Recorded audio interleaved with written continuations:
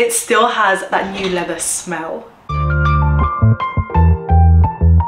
Hi beautiful people, welcome back to my channel for another video. If you're returning, if you're new here, welcome. My name is Tasha and today I will be doing a bag review. I will be reviewing my new baby, the Saint Laurent Sac de Jour in the size nano. I really love doing review videos like this because for me, I like watching them, and I've watched a few videos before making a couple of luxury purchases. So I hope this video not only entertains but also is a sort of guide for anybody who's thinking about purchasing a Sac de Jour in the size nano. So without further ado, let's get straight into today's video. So just a little bit of a backstory. This is my first ever Saint Laurent purchase.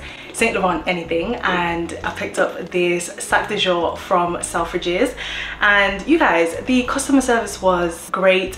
And one thing I love about shopping in the store is that I get to play around with all the different bags before making a purchase. They might have new bags in season, might have new colors, so I always love an in-shop, in-store experience. One thing that was surprising to me is that they don't provide a Saint Laurent gift box. What the sales associate kindly let me know is that when you buy any of the bigger bags in a department store such as a Selfridges, they don't provide you with a gift box. They only provide a gift box for the smaller leather goods or the smaller clutch bags because it's not a standalone Saint Laurent store, so they just don't provide the gift boxes. To me, I don't know, it didn't make a lot of sense.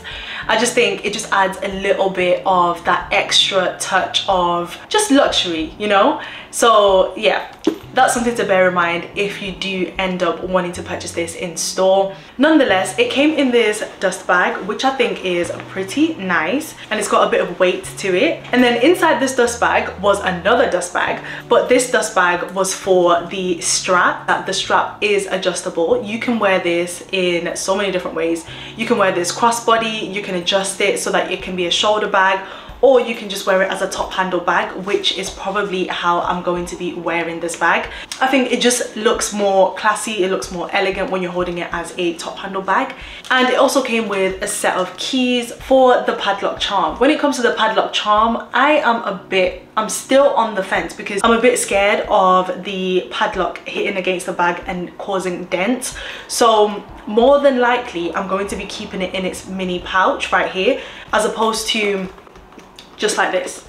I've seen a couple of different people wearing the charm just as it is right here, but even with just holding the bag like this, I can sort of hear it banging against the bag, which I would not be happy if it dented the bag, and there would be a possibility of that happening. Let's get into the color of this bag.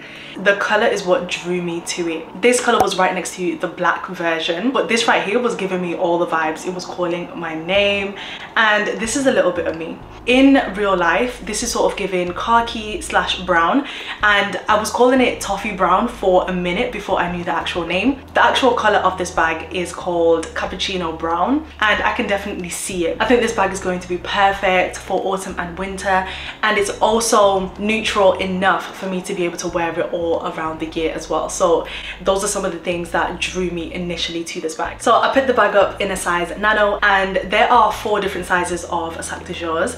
You've got the nano, which is the smaller size of the Sac de Jour that Saint Laurent does, and then you've got the baby, which is a size up, and then you've got a small, and then you've got a large.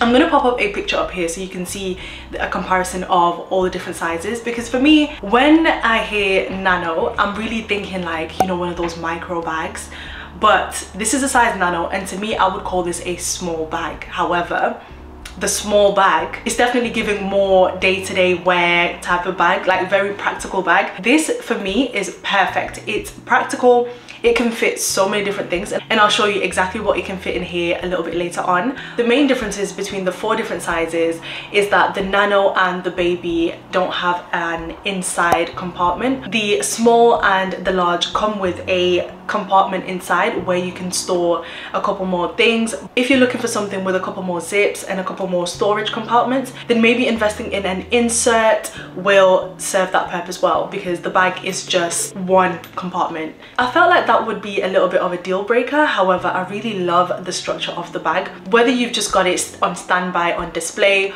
or whether you're carrying it around, the bag really keeps its structure even with a bunch of things inside. Without anything in the bag is pretty lightweight. I really do appreciate how the bag has feet at the bottom. It's got 5 feet on here, and it's going to make sure that when you put your bag down, your bag doesn't get as dirty, which I really do appreciate, because I know some brands remove the feet from their bags to cut costs.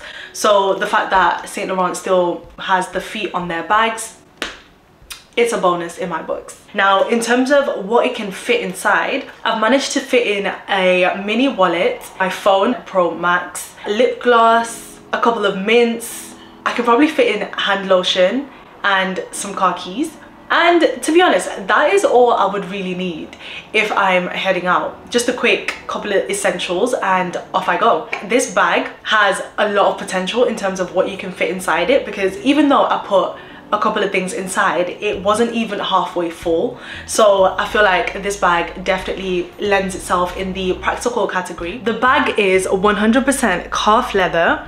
It has twin top handles, an adjustable strap. It's got the Saint Laurent branded padlock, foiled branding at the front, and it also has 5 protective feet at the base and 1 main compartment. The height is 17 centimeters, the width is 22 centimeters, and the depth is 9 centimeters. So in terms of price points, if you're starting with the size nano, the prices can range from 1,800 onwards and upwards, depending on the leather, the finish. I've seen a couple of the more exotic leathers ranging from 2,000 onwards and upwards in a size nano. So for me, if you're looking to make a first time luxury handbag purchase, definitely looking at getting a Sac de Jour in a size nano would be a great starting point. So far, I'm just loving this bag, and honestly, I just can't wait to wear this more often this autumn and winter.